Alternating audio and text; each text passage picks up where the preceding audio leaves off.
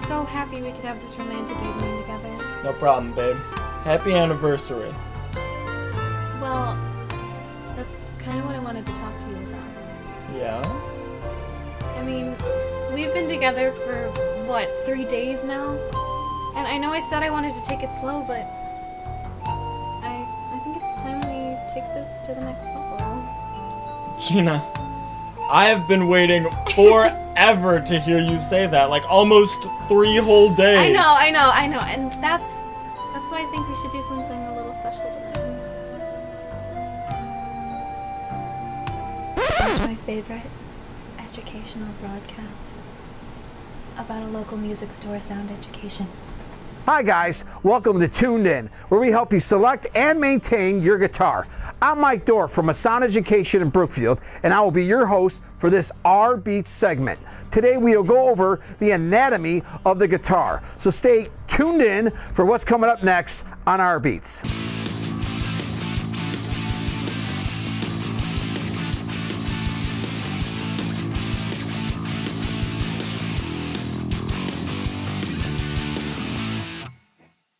All right, guys, let's get started. What we have here is an electric guitar. And we're gonna start up here with what's called your headstock. It's this curved piece of wood here. You can see you have 6 parts that are attached to your headstock. Those are your guitar tuners. Each tuner is gonna control the tension of each individual string. As the strings move down on to what's your guitar neck here, you see this white piece of plastic. That's your guitar nut. That is there to guide the strings evenly through the fretboard, so your spacing is even throughout that on the top of the neck, and once you get to the bottom, the bridge will handle the rest of that. The top piece of wood on any guitar is called your fretboard. The reason being is that you have the silver lines that run through the fretboard, and those are called, you guessed it, frets. As you move down the guitar neck, it's attached to what's called the body of the guitar. That's attached to the body by what's called a back plate and a neck joint and 4 screws. Coming back to the top of the guitar, once you have the neck attached to the body, you start dealing with the electronics. Here you can see 3 what are called pickups. All right, some guitars have 2, some guitars have 1. This particular electric guitar has 3 of them. So you have 3 pickups here, and you can tell in the pickup you have 6 round spots in the pickup. Those are magnets. They're wrapped by metal, and that's what's actually going to pick up the vibration of the guitar, run through the controls here and out of here into your amplifier, hence the electric guitar sound that you're going to get. As the guitar pickups pick up the vibration of the strings, you're going to be running through these 3 knobs here. These 3 knobs do different things. This top one here is called the volume knob, and it controls the overall volume of the guitar. Setting it to 0 will send no signal to the amp, but as you turn it up to 10, it'll send the full signal to the amp and allow everyone to hear the volume at its full volume, the guitar at its full volume. The second knob here is what's called the tone knob. Depending on which pickup is working at a time, this knob and this one below it are going to control the tone. As you roll the tone to 0, it's actually going to take the high end off the tone of the guitar, the high EQ off the tone of the guitar, so it'll actually make it sound darker and muddier sounding. So say if you want it to sound jazzier, you can actually roll this tone knob to 0, and it will give you a much more darker, warmer, jazzier kind of tone. Next to the knobs, you have what's called a pickup selector. There's 5 different positions on the pickup selector. In the 5th position, that will give you the neck pickup only. In the 4th position, you're going to have the neck and the middle pickup at the same time. In the 3rd position, just the middle pickup. In the 4th, the middle and the bridge. And then also in the 1st position, just your bridge. Now that we're at our bridge pickup, right next to it, you guessed it, is your guitar bridge. Your guitar bridge consists of a plate and also 6 string saddles. These string saddles are very important because they actually go up, down, and back and forward, and they control the string height and also the string intonation of the instrument. Last but not least, from the body and from all this that's going on, you lead to this part here, which is your guitar output jack. So depending on where you have this volume control, this tone control, and this pickup selector, all that audio is going to come out of this part right here. It's going to go to the amp via an instrument cable, and then once the amplifier is amplified, everyone's going to hear this sound. And that are the major parts of an electric guitar. Again, everyone, I'm Mike Dorr from Sound Education. Check us out next time on Tuned In. Oh my God, wasn't that amazing? There's nothing like music education just to get you going, am I right? Yep. Music. I sure am good.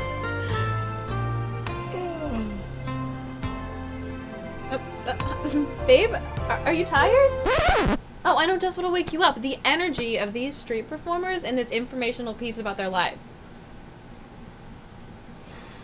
Oh, and the remote is over here. I'm Ethan Scott at US Cellular Field for RBTV. Behind me is Keith Hudson, a performer on the streets of Chicago.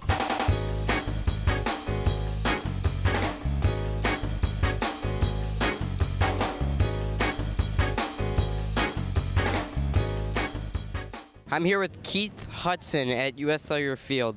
Keith, how long have you been a street performer? Wow, I've been street performing, about 20 or more years. It started out with B.B. King's daughter, Shirley King. We kind of ended up doing it one day, and the next thing we know, they're starting to charge us for license and everything. And I've been throughout the world, and everybody plays music on the street. Switzerland, and they play with accordions and violins. You know, everybody's New York. You go in the subway. It pays a bill or two here and there. You know, here and there. You know, street performing goes way back. It's universal. It's all over the world. And here in Chicago is the only place that we find obstructions where we can't play and make our daily bread, as you would say. But the club scene, like I said, was very vibrant so many years ago, over 20 or 30 years ago. Now, LA, Chicago, New York seem like the live music has just disappeared. Music just isn't the same anymore. When I was 15, I started playing with blues bands. Just give them an orange juice, sit them in the corner over there somewhere, you know. So yeah, I've been doing this since I was about your age. I just turned 60 years old. I have a legacy to leave. This is part of my legacy, to leave a story of music, what happened to the Chicago music scene, the world music scene, what's happening with the recording industry, how people are going to survive in a Donald Trump administration. Why do you perform on the streets? Well, like I say, all the live clubs, I used to play pretty regularly. That was every weekend I wouldn't go by without me playing somewhere. Friday, Saturday, Saturday, Sunday, Friday, Saturday, Sunday. And like I say, the whole music scene dropped off due to the violence, the economic hardship was going on with the country right now. We went from live music to wherever we can play. Here in Chicago, they put a license on us. This is the only place we can play because we have very friendly arrangement with the owner. Been out here for like 20 years or so. Do you have any other jobs or careers outside of street performing? Hustling music since I was a baby. If I'm not recording it, playing it, or doing some aspect of music. Teamed up with Willie Dixon's granddaughter. Like I say, the Rolling Stones wouldn't be the Rolling Stones without Willie Dixon, who wrote a song called The Rolling Stones. She's kicking indoors. She's got a lot of songs and making a lot of influential friends and getting out into the industry. We have a song on an album on YouTube. It's called Blues Around the World, featuring D'Amico Dixon and various other artists. I'm on it. I'm playing a song called Born in the Blues. I'm playing all the instrumentation, the drums, the guitar, the keyboards. I keep on writing some songs. D'Amico, she's an awesome songwriter. She's doing a lot of stuff. So I can't even keep up with all she's doing. We do the Blues Fest. We did the Blues Fest last year or so. Probably be on it this year. You know, I play other genres of music. I do rap. I do everything, everything. Fruity Loops, on the computer and everything. I also arrange and write music. So that also adds another turn to it, another feel to it. So I might go off do some classical type stuff, some jazz type stuff or something. It's about keeping current, trying to survive in an economic hardship. The whole country's going through turmoil, and we're about to see that the world's going to need blues. So I'm going to play a lot of blues. I mean, this is about the only place we street perform. If we go outside this stadium, we're outlaws or criminals. Thank you very much, Keith. I'm Ethan Scott at the Cell in Chicago. Back to you guys. Wasn't that so cool? Yeah, actually that was pretty interesting. Yeah. But Gina, Yeah, Todd? is there anything else you want to do tonight? Yeah! Well, I was thinking of watching this really cool, like, segment about the logistics of high school choirs. I mean, something that doesn't just involve us watching something. Well, of course, silly. And that's why this one, well, with this one we can sing along. Alright.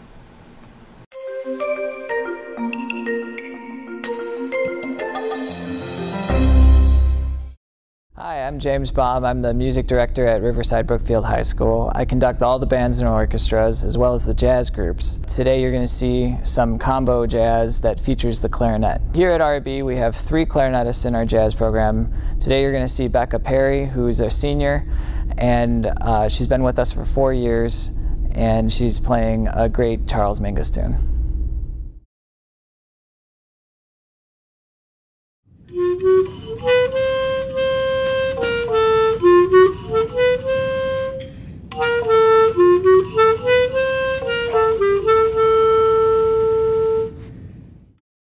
Our jazz groups are pretty unique in that we open them to any instrument that is interested in learning jazz, and that includes the clarinet. We also are fairly unique in that we do a lot of combo music.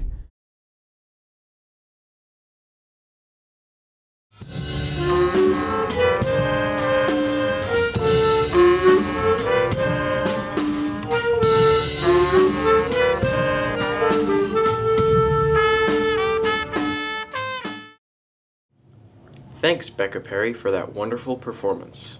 Now, Miss Dunham with her student vocal section.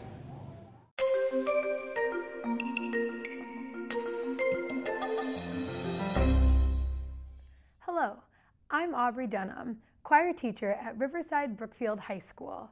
Today we'll be discussing the different voice types in women's choir. Voices are classified by their perceived qualities or characteristics, including range, tessitura, weight, and color, or timbre. First, there are soprano ones. This is the highest voice type in a women's choir. Let's take a look at their range.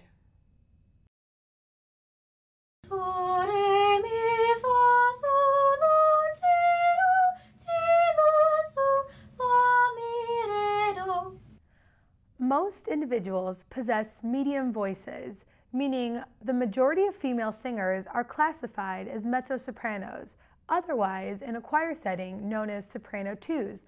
Let's check it out. Do, re, mi, fa, sol, la, ti, lo, so, fa, mi, re, do. Last but not least, there's the alto voice, the lowest voice in a women's choir. Here's an example. Do, re, mi, fa, sol, la, ti, do. Altogether, we get a beautiful combination of women's voices. Here's our final example. Do, re, mi, fa, sol, la, ti, do, ti, la, so, fa, si. That's all for Student Music Vocals Part 1 today. Hope you learned something. Now back to you. Okay, that was incredible. I know. Best anniversary ever. You got that right. You know what we should do next? Are you thinking what I'm thinking? Watch a documentary about the day-to-day life and performances of the Riverside Brookfield High School Marching Band! Yeah!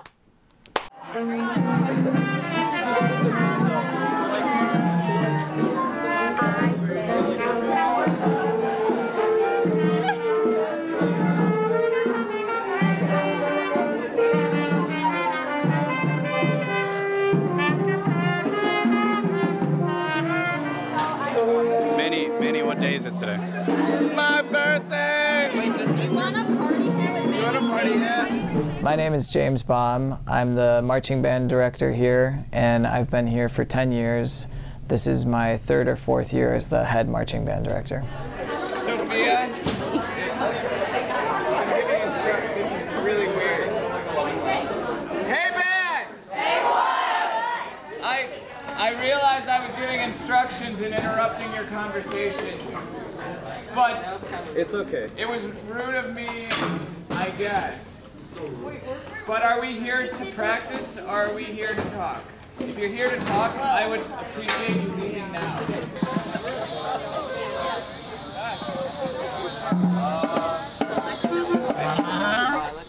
My name is Esmeralda Macias. I am a senior, and this is my 4th year in marching band.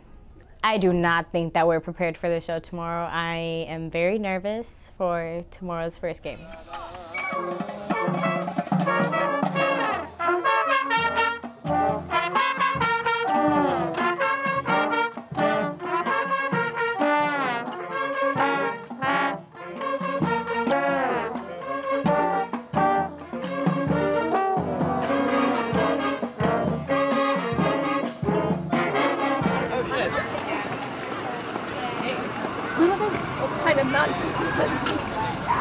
I think the biggest setback in our preparation has been the practice for today, how it was scheduled to be on the football field, but instead, by a slight mistake from our administration, they didn't realize that there was a soccer game going on until 10 a.m. this morning. Currently, we're waiting for the soccer team to get off our practice field that they took from us. But until then, we're going to keep that Bulldog spirit and cheer on our local sports team. 9, 8, 7, 6, 5, 4, 3, 2, 1.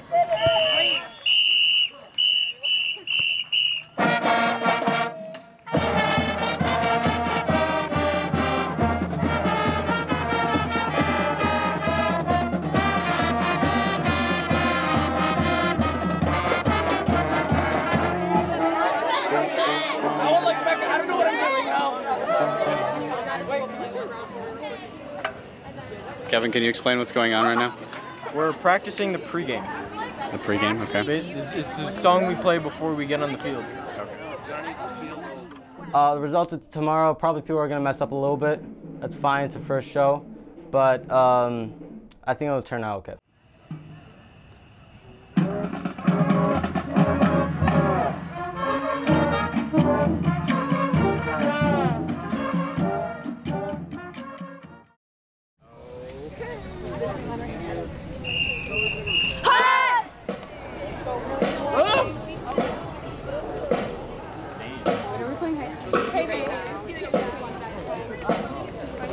I'm waiting. Are you ready? No. You're not ready? Why Look, aren't you ready? because of this. What happened? My drum's been broken and they don't fix it. 2 years. 2 years. It's been broken for 2 years? Yes. Who's they? Bomb. No, not just Bomb. The drum major from last year. Tommy. I blame Tommy. Yeah, I feel prepared. We've been working a lot for this. We've got a couple of summer camps. Came together as one band is awesome, you know? 3.65 times 1.5 inch ad, a double ad, and available for $80. The word.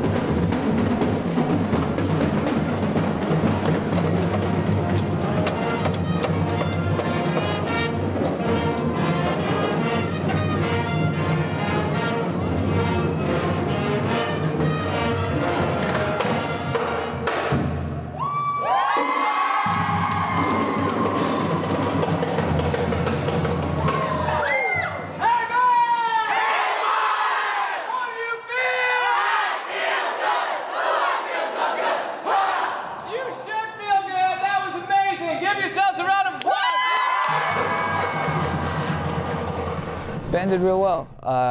It was our first time doing the whole show, so it looks as good as it looked coming out of camp. So we got it back to that after it was like 3 weeks off of not marching it. So it took a little bit of effort to get it polished again to where it was, and now it's only gonna keep getting better from here.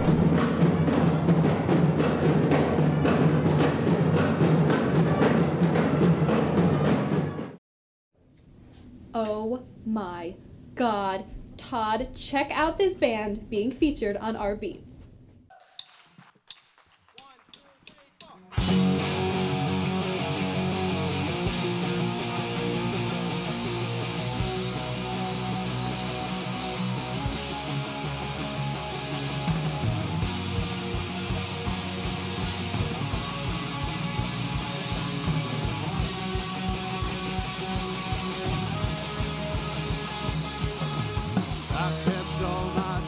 Far from you,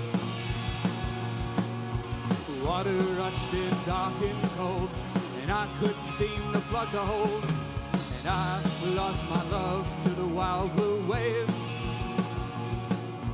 lost at sea, never coming home. California was better alone.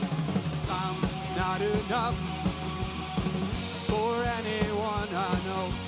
Never learned how to find faith. Never learned to believe in anything.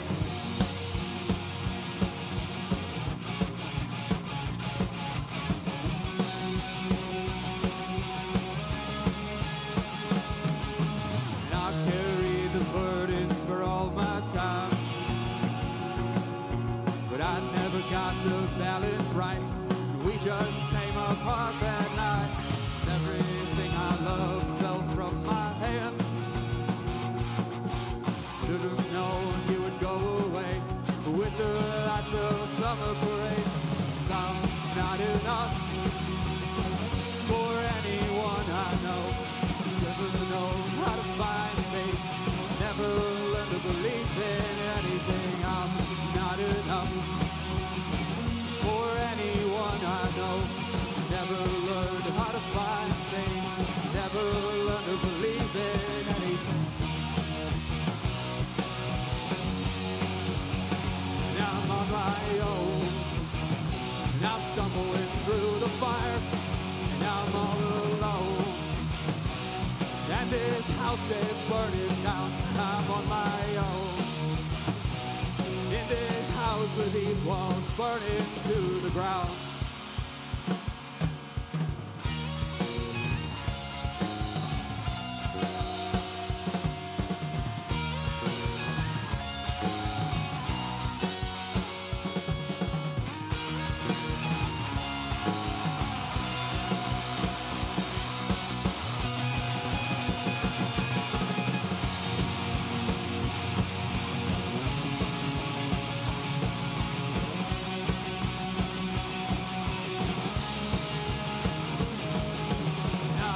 Not enough for anyone I know.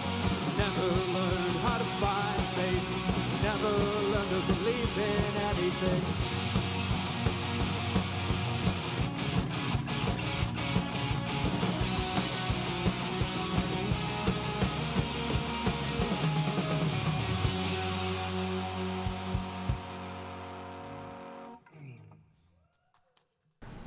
Oh my God. I can't believe it. Just wow. I know, it's pretty cool. Cool? It transcends cool. I mean, the marching, the bands, incredible. Yeah, really cool, babe. Well, I thought since it's still our anniversary, we could, you know, snuggle up a little bit before the next segment, you know, like hold my hand. Whoa, whoa, whoa. Nice try, babe, but how am I supposed to concentrate on us when there are instruments to be played and songs to be sung and bands to be marched and performers to be streeted? I gotta go. And he didn't even kiss me goodnight.